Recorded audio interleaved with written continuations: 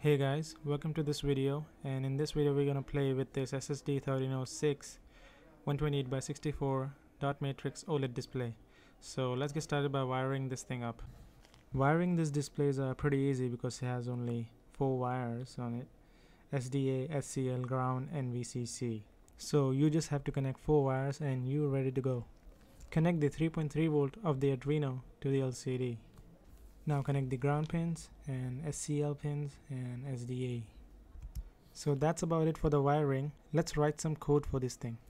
Okay, before jumping on straight to the Arduino IDE, we need to download this Adafruit SSD1306 library. So I'm going to click the download as zip now. And we need one more from Adafruit, which is a Adafruit GFX Library. These libraries makes it very easy to use these displays. So it has examples, some functions, so lots of good stuff. Now I'm going to click the download as zip now. So here is the two Adafruit libraries. So now we can import these libraries from the Arduino IDE. But before we do that, we need to rename these libraries. So use small names and don't use underscore and dashes because the latest Arduino software doesn't allow us to do that. Okay, so let's fire up the Arduino IDE and import these libraries in the Arduino software. So click sketch, add library. Now find your library where it is. It's mine is on the desktop. Where it is, it's right here. Yeah, there it is.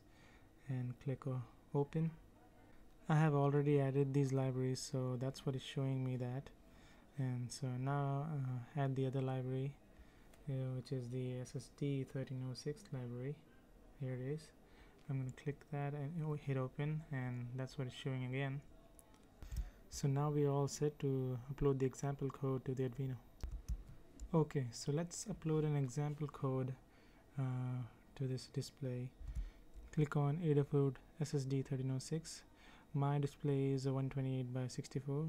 You can use these kind of displays as well, and it's an I2C. I'm going to maximize the IDE so you guys can see easily. So this is the code for the LCD.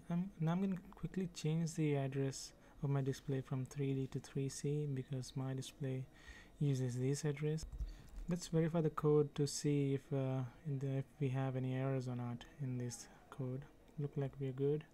I'm going to go ahead and upload the code to the Arduino, and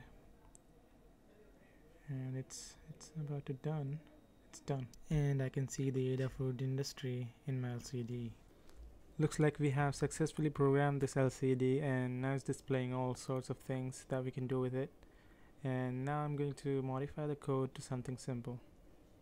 So that is my code, and it just simply writes hello world in the middle of the screen and goes downwards and then upwards. As you can see in the loop section of this code, you can see there is a display.set text size, which is setting the text size to 1, which is a very small text, and the next line setting the text color. And then we have the while loop, which sets the cursor at the top middle of the display, and then we print display.print prints the hello world statement, and then we incrementing the counter, so it just increments the row segment of the LCD. And then we have the other while loop, which does the same job but in the reverse fashion, so it just prints the hello world in the bottom middle of the display and then pushing upward. Now I'm going to verify the code to check for the errors, and look like we don't have any. Now I'm going to upload the code to the Arduino and see if it's working.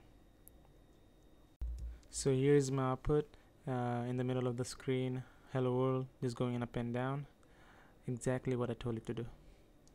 So that's about it for this video. If you enjoy watching this video, leaving a like will be greatly appreciated, and if you have any question, comment them out. I will get back to you as soon as I can, and if you want to, you can subscribe to my channel as well.